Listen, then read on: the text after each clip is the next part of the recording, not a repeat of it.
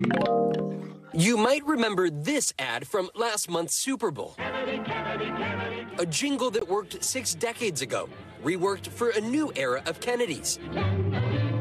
This one, not as a Democrat like his uncle, but an independent, Robert F. Kennedy Jr., the son of the New York senator and former attorney general, now seeking his own path to the White House.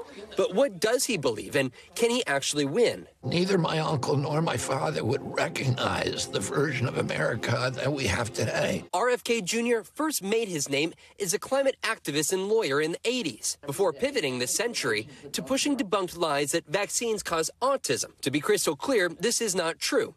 Scientists have proven that over and over again. But it hasn't stopped the 70-year-old Kennedy, especially since the COVID pandemic, repeatedly spreading misinformation, like his book, baselessly attacking Dr. Anthony Fauci. I pressed him on COVID and vaccines at a rally in Las Vegas last month. Would you have tried to stop the FDA from approving the COVID vaccine? I would have said that they need to do science to show that the vaccine is actually going to avert more problems than it's causing. But if you're president, you have agency over I would make the sure FDA. that there was good science and that any product, but I also would have allowed people to get access to therapeutics that were actually demonstrated to work. Like ivermectin, like hydroxychloroquine. Again, doctors say ivermectin and hydroxychloroquine should not be used to treat COVID. But Kennedy could take advantage of the growing number of Americans who don't seek out vaccines to stop COVID. Just 28% of adults have gotten the latest vaccine, down from 69% when it came out in 2021, according to a new Pew poll.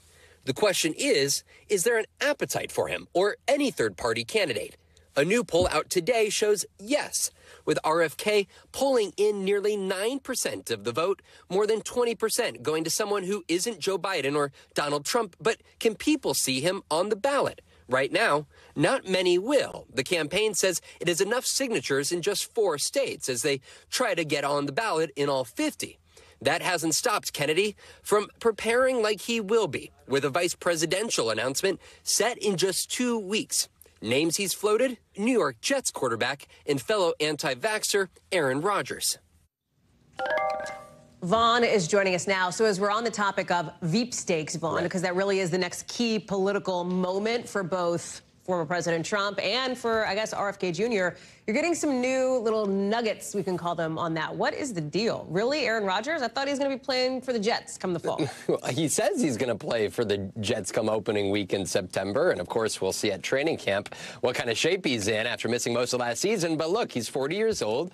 And, you know, there's maybe a presidential candidate offering him the number 2 slot. And the Kennedy campaign told us just 24 hours ago that the top 2 names on his list were not only Aaron Rodgers, the current New York Jets quarterback, but also Jesse Ventura, the former Minnesota governor and, of course, WWE wrestler. But just here in the last hour, the son of Jesse Ventura wrote back to me, quote, "Governor Ventura will not comment on this particular political speculation.